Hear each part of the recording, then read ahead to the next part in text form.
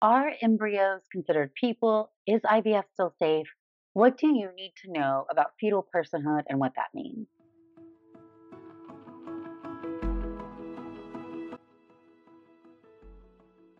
Hi, friends. I'm Dr. Natalie Crawford. I'm a board certified OBGYN and REI. So I'm a fertility doctor, and I talk about IVF and embryos every single day. And as you know, if you've been following the news, there was the recent case that came out of Alabama in which embryos were declared children. And a lot of people didn't understand why this was bad. And if you're trying to help people get pregnant, why that could actually make it harder to do IVF. So, really quickly, I want to break down the IVF process, but answer a few top questions that you're having because this is so essential to understand. Because on the surface, a lot of people who might be trying to advocate for something may have an intention or a motive that's different than what they state, or just they're preying off the fact that reproductive health is not very well discussed and that there's a lot of stigma. People used to do IVF and never tell a friend. And people still do that. There are people who go through the process and feel so stigmatized by it that they don't ever want to talk about it. The problem then, if we don't talk about things and we don't understand them, is we're not able to make educated choices. The reality is, when we do IVF, what we're trying to do is get 1 month group of eggs all to grow. And what's very interesting is that every month you're actually losing a large number of eggs. So you have eggs that come out of the vault inside your ovary every single month. The number of eggs that are released from the vault, it's proportional to how old you are and how many eggs you have left. The best way to think about it is that you're born and your vault is full, and every month you have eggs come out of the vault, and when the vault's empty, you're in menopause. So you're always fighting against this clock of having less eggs over time, but the eggs inside the vault, they also decrease in genetic normalcy, meaning the chromosomes move around and they move spots over time. But let's say you're 30, you would have on average 20 eggs come out of the vault. One of them would ovulate, 19 would die. And the next month, you have another group come out of the vault. And this process is happening every month, all the time, no matter what. Before you start your period, while you're pregnant, while you're on birth control, until you run out of eggs, you are losing some every month. So we're trying to say, hey, this month, can I get this group of eggs all to grow forward and then take them out of the body? Then I can fertilize them with sperm, and that can either be just in a dish or you can inject the sperm inside each egg. That's called ICSI and can be so helpful for certain types of infertility. And from fertilization, these are then embryos, and then embryos go through different stages of development. So, of the eggs you get, you're often not going to get 100% of them mature. Not every egg can be fertilized by sperm. So, about 90% of the eggs, if you have a really good cycle, will be mature. So let's say of those 20 eggs, 18 of them were mature. You're then going to go fertilize them with sperm, and we're lucky if about 75 to 80% fertilized. So let's say 14 fertilized. From the 14, only about half of them will actually get to the implantation stage of embryo. You may not know that in the body, egg and sperm meet in the fallopian tube. And that embryo grows and develops over the course of the next 5 to 6 days, going from a single cell into a ball of cells. It's about 300 cells called a blastocyst. And you can see this picture as an expanded outer cavity of cells. This outer surface you see is the trophectoderm, what becomes the placenta, and an inner cell mass, which becomes the baby. This implants into the uterine wall. And so for 5 or 6 days, it is actually developing in the fallopian tube.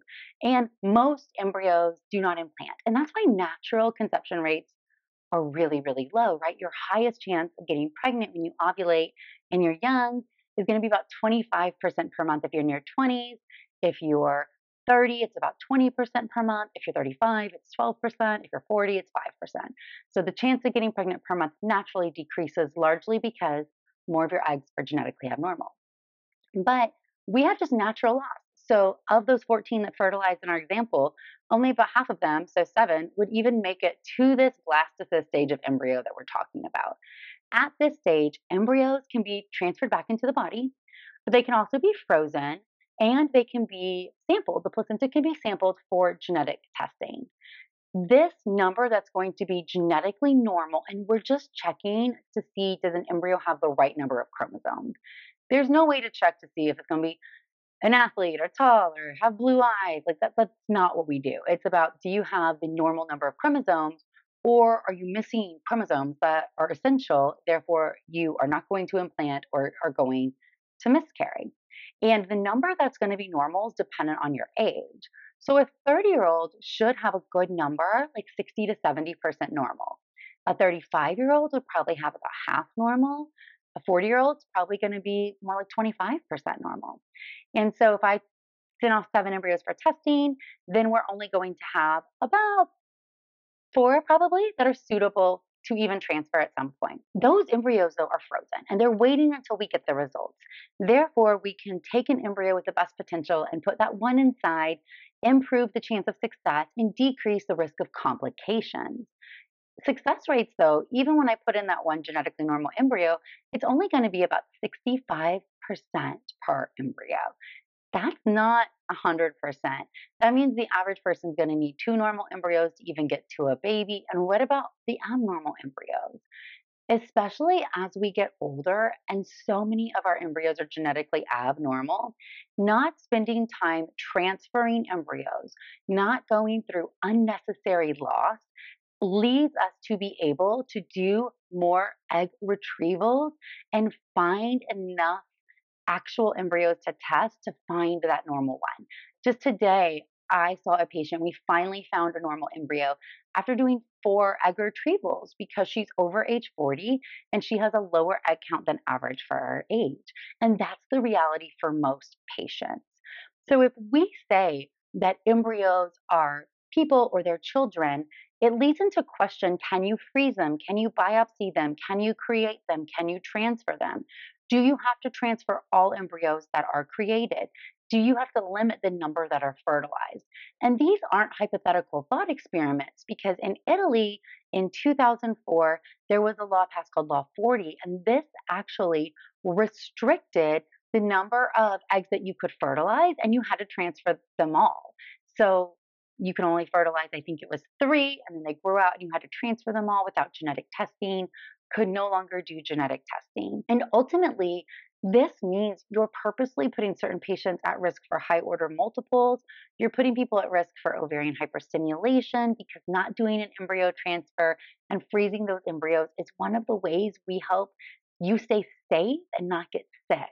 There's also single gene disorders like the BRCA gene or cystic fibrosis or Huntington's that we can prevent you from having a child with a severe or even a lethal abnormality. There are things you may not have heard of, like Bardet-Biedl or Pearson syndrome, that can be so devastating. And families often come to us after they've had a child die and they don't want to go through that again.